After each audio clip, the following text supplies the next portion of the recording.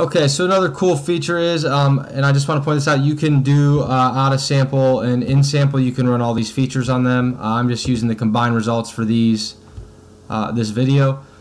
So the second feature here is you can view, let's say that you data mined for something other than P&L. Let's say the genetic algorithm was looking for Sharpe ratio.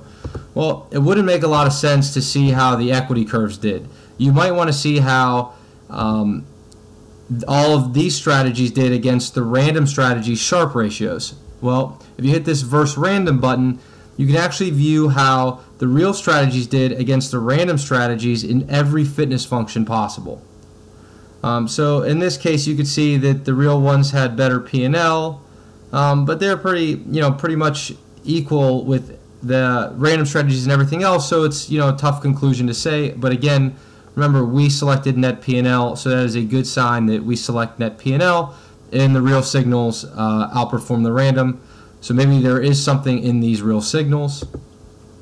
Jumping down the list, so this Monte Carlo equity curve will basically show you, based on a Monte Carlo simulation, where the selected strategy, the one highlighted in blue, can expect to be with 95% confidence in n number of trades. And here you can control what n is. So let's look 300 trades into the future, and we go ahead and hit our button, and just like that we could see that we are 95% confident that our equity curve will be above this lower red line, and there's a 5% chance that our equity curve will be above the higher red line.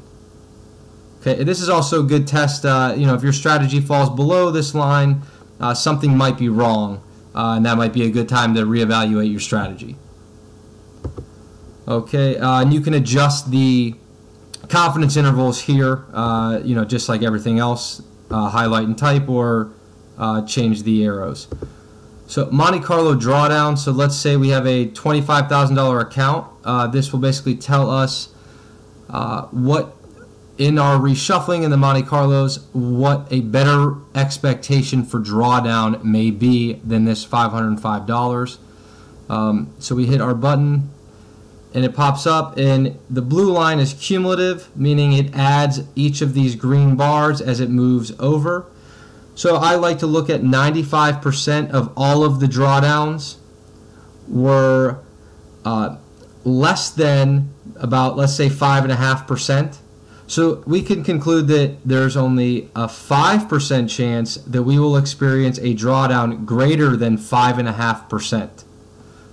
So that's a really cool feature to make sure that you are sized appropriately and have realistic expectations surrounding drawdown.